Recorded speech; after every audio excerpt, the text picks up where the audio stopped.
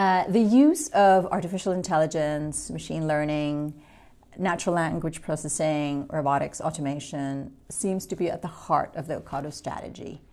What is it that you personally seek to achieve for Ocado? Well, I think we are on this continual journey, of not just innovation, but of not just disruption, but actually self-disruption.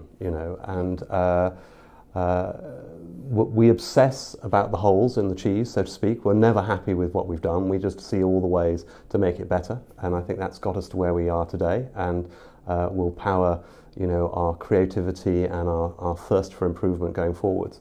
And if you're on that road, you have to be continually looking out at how to future-proof yourselves, how to reinvent yourself into new areas, how to acquire competencies, how to build a network of alliances, whether it be on the research side or with government or with other organizations. And we have to look much further out, if you like, than where the business is currently operating within Ocado technology. And so, that's that journey of self-reinvention. And it's not just about what we're innovating. It's very much about how we innovate, and how we're constantly trying to sort of what I call innovate the innovation factory. Can you give us some maybe case study examples that you could share with us of how you're using this technology today? Gosh, it's a massive area for us. I mean, artificial intelligence and to a large extent robotics pervade our end-to-end e-commerce fulfillment and logistics platform. They crop up everywhere. I mean, we use AI and machine learning at the front end to help, if you like, customers shop faster with less friction. I mean, our customers are typically shopping for a 50-item basket, and they're shopping sometimes more than once a week. And we need them to be able to complete that journey in just a few minutes. I mean, it would be wonderful if people jumped out of bed in the morning and said, woohoo, today is my online grocery shopping day. But I think most customers don't, maybe some do. And therefore, we're trying to create this broadband of grocery that gets groceries to their kitchen tables without them almost having to think about it. And that's the journey we're on there. But we also use it to help optimize our supply chain and predict, the demand for the 50,000 different items we're going to sell.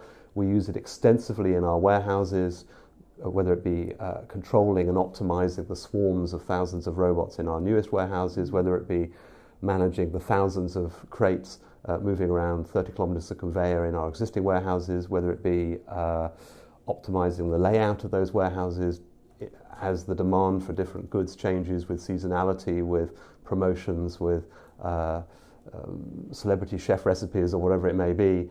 And then at the far end, or the downstream end on the last mile, it's about optimizing the delivery routes that we drive, but also providing oversight across the whole process, acting like the third gyro, if you like, in an aircraft that's kind of believing nobody, and it's just sitting there going, well, actually, that system there looks like it's not telling the truth. I think we should have a look at that. And that's so it's a very pervasive set of technologies, and it's two technologies out of really a set of five, because we also make a lot of use of the Internet of Things, of cloud, and of big data, and it's the synergy of those and the intersection of those that really powers our business.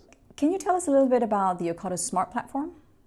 Sure. So this is our latest, if you like, exciting journey. We started this journey very back in 2013, where we signed our first B2B customer, which was Morrison's, to help them move their grocery business online as a bricks and mortar retailer. And we got them online in early 2014. And at that point, I gathered everybody in Ocado Technology into a hotel room, and I said, fantastic job getting Morrison's live 11 minutes early. And now, the next challenge is we're going to rewrite the whole thing. And that's the journey we've been on. And so we've been rewriting that end-to-end e-commerce fulfillment and logistics platform to run in the cloud from scratch, to design it as a platform that we could make available to multiple bricks and mortar retailers around the world, to prepare for creating this kind of sticky ecosystem, of a platform that lots of companies could connect to. And it comes in two halves. It's the software that I've just described, and then it's this swarm robotics technology for building our automated warehouses, the first of which we put live in Andover at the end of 2016, and that's a complete game changer, and it's a vital ingredient of the platform because of the way it scales, the way it allows you to start small and grow big in a new territory where maybe online grocery is in its early stages. And the sum of those two halves, so to speak, is the Ocado Smart Platform, and now we're in the process of growing a whole new solutions part of the business whose job it is to sell and support and make a success for our B2B customers of that platform. And we've obviously been signing a number of very high-profile deals around the world. You talked a little bit about constantly reinventing yourselves and even disrupting yourselves. You've been quoted actually as saying, and I'm going to read, "It's not enough to just be innovative. Disruption is not an endpoint. It's a permanent state of turbulent flux." So it would be great if you could explain to us a little bit about how you do that. How do you continuously disrupt yourselves and make sure you're constantly staying in front of the pack? Okay. Well, it's a big topic for us. One way we do it is we have distinct kind of innovation streams. A huge amount of our innovation for our existing UK retail businesses, and indeed for the platform, is just business as usual for us, including quite a lot of areas which many companies would consider R&D, because as a disruptor, that is what we do. I suppose what I'm really about to describe is like a river network where innovation flows down the river, and these are the sort of the engineering activities that are further downriver, drawing upon the kind of the more researchy, radical innovation that happens upstream. And as we move upstream, you then get to our research departments who are focused on things like robotics, some of the AI work, other kinds of experiments, advanced simulation techniques, because we model everything that we do in Ocado that we can. We have extraordinary simulations of our warehouses that we use to test algorithms and put them through their paces, so to speak, long before we build them. And that's now a core competence of ours. And then after moving upstream again, you get to our kind of 10X or advanced research department. And that's focused very much on this self-disruption, on looking for game-changing opportunities which require you to place bets which perhaps in many cases the business would never place. Can you tell us a bit about second hands? Sure. So this is one of our more edgy robotics streams. We have two Horizon 2020 funded projects underway. One is called Soma, which is building new kinds of robotic gripper hands for doing things like robotic picking and decant and so forth. And then its sister is Second Hands, and this is to create a humanoid maintenance robot, and we took delivery of the first version of this from one of our European consortium partners in the last few months. And what's very ambitious about this, it won't be taught what to do. It will use cognition, if you like, and inference to observe what human engineers are doing at work, and then to work out how to engage and collaborate with them in their tasks. So how to help keep them safe, how to do things which perhaps they struggle to do, like being able to reach high, and Second Hands has an extensible torso so it can get up higher than a human engineer could without using a ladder. To work out, they're doing that task, the next thing they're going to need is this particular tool, and to anticipate that and hand it to them. So that's pushing the boundaries of what people have done so far with robotics, and that's why we're working with a consortium of partners where Ocado is providing some of that kind of AI and robotics goodness, but our partners around Europe are providing the rest. And the reason why we're doing that is obviously it'll teach us a lot along the way, so lots of spin-off applications, and particularly in the area of robotics and AI, we're on a competency acquisition journey. It's not just about what we do, it is very much about what we learn along the way. That's really important for the long game.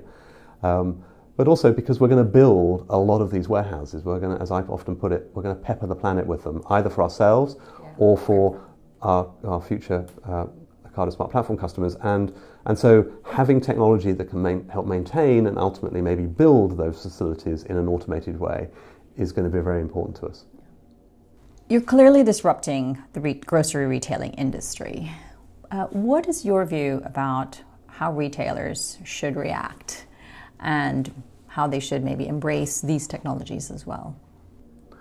Well, we are a pure play retailer, so I'm not going to try and lecture to bricks and mortar retailers who are in a very different position, to us.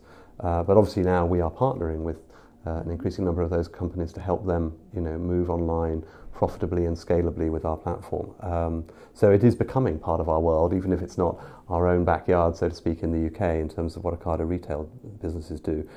And I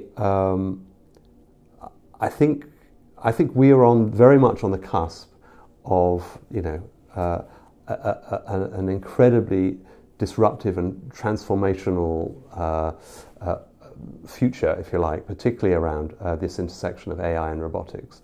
And I think the challenge is that, people feel they've been at these kinds of positions before and are maybe a little bit kind of tired and blasé about, oh yes, it's just another of these. But I am a firm believer that this one is different, and we have to react differently.